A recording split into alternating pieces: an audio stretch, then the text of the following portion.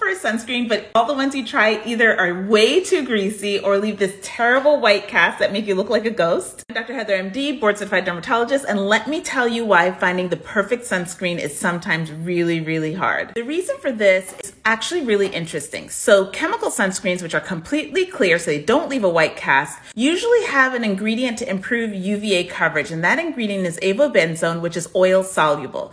So chemical sunscreens that have great UVA coverage usually are a little more oily or greasy to touch. On the other hand, mineral sunscreens, which are great because they're completely matte and perfect for acne-prone skin, tend to leave that white cast that everybody hates. So what is the answer? So if you're looking for a mineral sunscreen, I recommend looking for a tinted mineral sunscreen because then you can find a tint that matches the actual color of your skin, and that eliminates the issue of that white cast. When it comes to chemical sunscreens, it becomes really important to read reviews.